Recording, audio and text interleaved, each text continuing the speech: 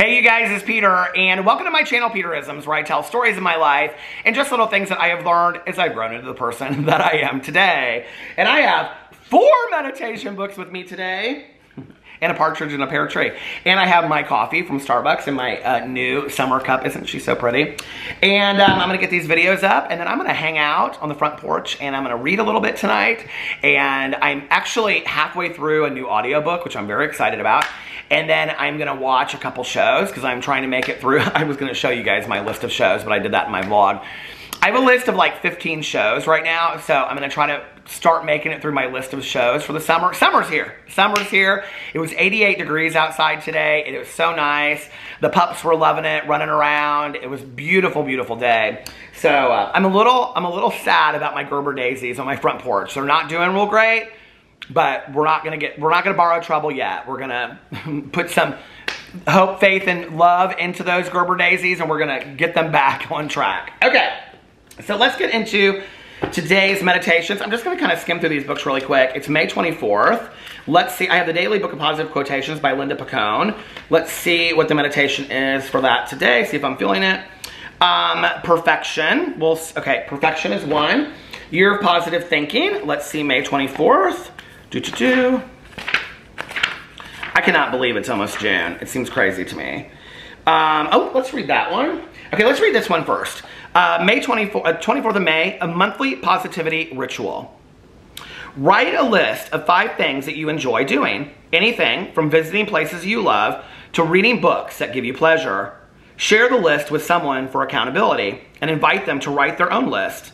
Then, over the next 30 days, schedule time to do each of the items on your list. At the end of the month, share your experience with someone and then write the next month's list. Repeat monthly. Enjoy living a life filled with intentional moments. Oh, wow, I love that so much. And I was just talking on here the other day about doing things that make us happy. Doing more things that make us happy, because the happier that we are, the more we're enjoying life. And here I just was talking about plants make me happy, and I'm sitting out here looking at my squirrel table. We'll have to lean over a little bit. My squirrel table, we're getting ready to get our patio all redone tomorrow. So when it's done and power washed and sealed and repainted, I'm gonna get a bunch of plants out there and enjoy the patio this summer too. So there's 2, plants and patio and reading, driving around with my good Judy having fountain pops, watching TV shows. Those are 5 things I really enjoy. And, I talk about this on my vlog a lot. It's like I have this intention that I want to watch these shows, which I know sounds kind of corny, but at the same time, it's like I really enjoy sitting and like outside on the front porch where I've made it like this cozy little area. I really enjoy watching shows. And if you watch my vlog videos or my booktube channel, you'll know that I'm really into the cozy mysteries too, right? And I was just actually talking to my friend Mel about this the other day, but then also my good Judy Tanya, about the fact that I have been reading a lot of stuff that like true crime and whatever, which I love. I adore it. I adore true crime. No, I love true crime. But I had gone back to read the 19th book in the Misfortune series by Jana DeLeon, because it just came out on Audible. And when I read it, it was like, when I started listening to it, it was like I was back home again. And I was like, oh my God, this book makes me so happy. So last night, I finished it, and I was driving around and I was listening to this new book that I'm listening to, which is by, hold on a second, Dorinda Jones. Dorinda Jones, I didn't even have to look it up. So proud of myself. And it's called First Grave on the Right. She wrote a book that I read last summer, or last fall, which is actually, I can't believe it's only been like 8 months since I've been reading cozy mysteries.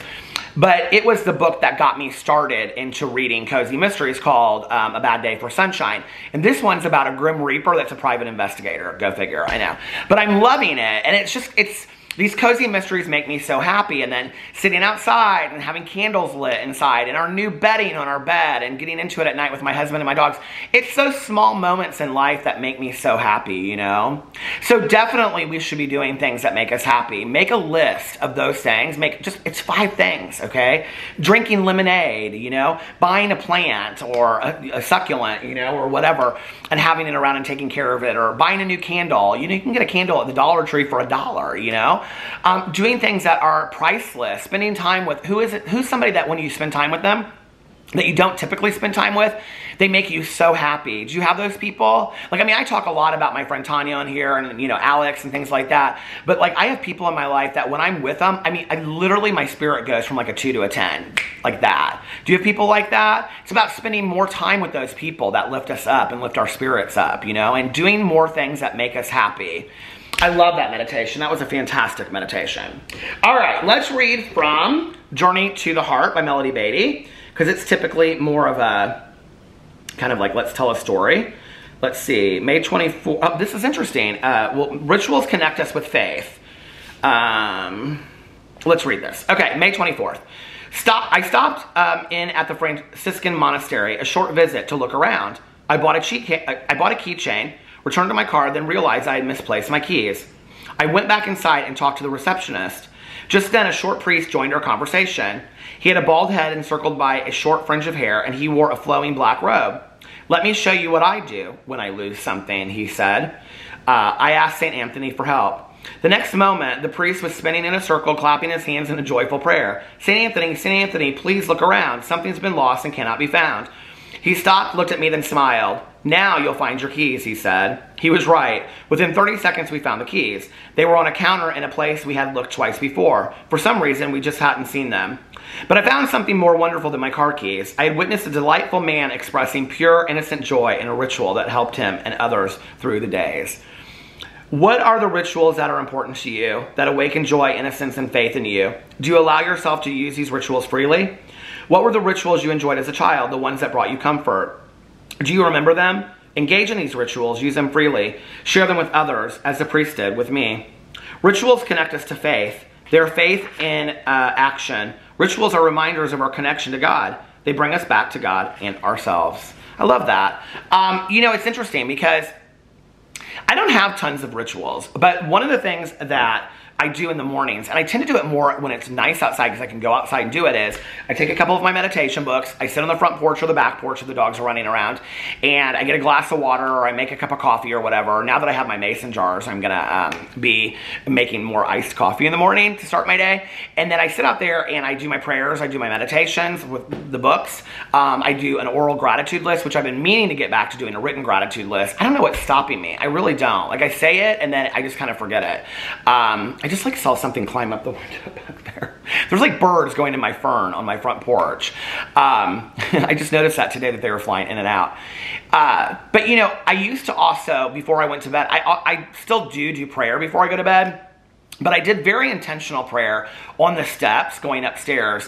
I know it sounds crazy, but for me, being on the stairs was like a way for me. I was like, as I went upstairs, I like did my prayers and my nighttime meditations, and I did an inventory of the day. We call it a 10th step inventory, when you do like a spot check inventory of your day. Like, was I kind today? Do I owe anybody an amends? You know, things like that. And I've gotten away from doing some of that. Like, I'll have days where I do it, but not consistently. And here's the thing.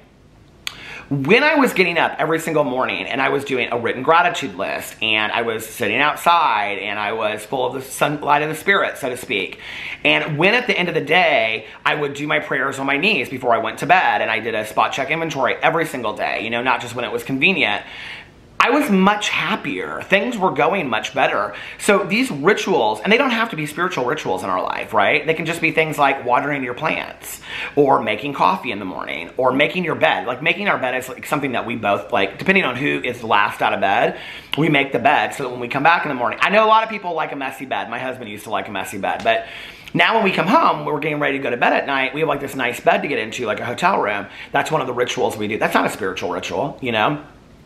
Back in the day, I haven't done this as much lately, see? I used to do a hydrating, see? I used to wash my face, do a hydrating face mask, the Laneige lip mask at night, hydrating lip mask, and do all that kind of stuff. And it really took a couple moments to like take care of myself, like with scent and, you know, smell and washing my face and doing all of that for the next day. And it wasn't so much about the skincare regimen as it just relaxed my soul for a couple moments before I laid my head on the pillow.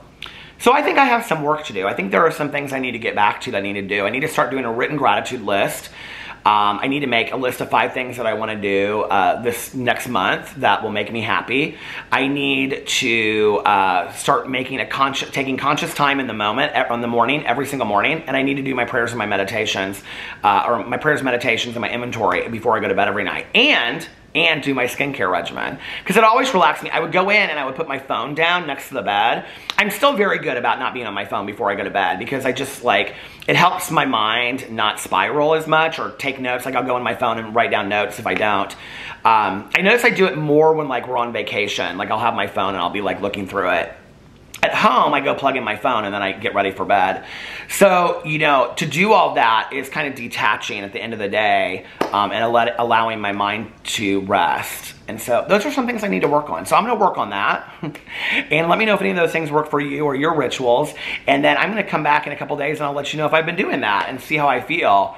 You know, it's interesting because recently I was talking to my sponsor and I said something to her. I don't even remember what we were talking about, but she said, you were so happy in November when you were doing that gratitude list every day. She was like, go back to doing a daily gratitude list. And she was absolutely right. Why? You know, I don't know if you guys can see it. It's like in the reflection of the window in the over here, but I can see these birds flying into the fern. It's the craziest thing.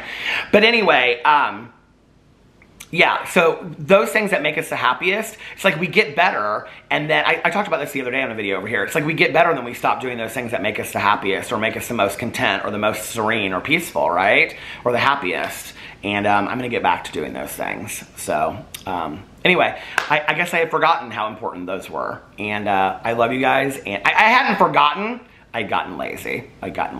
So, and complacent, you know, same thing.